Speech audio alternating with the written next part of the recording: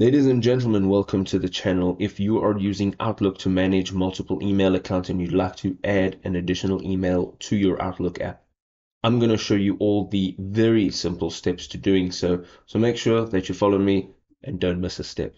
So right from your Outlook app, you're going to go up to the top left-hand side and you are going to look for File. Now, once you click on File, you can go ahead and see that there is an Add Account option here.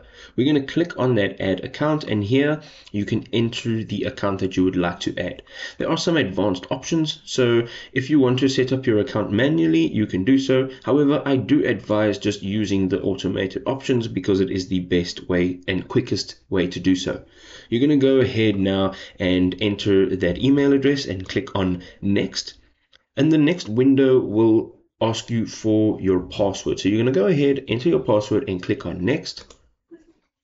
You'll now have to complete the two-step verification if you do have any type of verification on your account. And once you've done, you'll have the next window pop up. You'll then get this pop-up over here, and you want to go ahead and click on Allow. This will just allow Microsoft Outlook to access all of the details of your new account. And over here we can see it says account successfully added, and you have the option to add another, but for now we are just going to tap on Done. You also have the option to set up Outlook Mobile on your device, your mobile device. But for now, we can see that our email account has been added. It's just over here, and you can manage everything now from Outlook.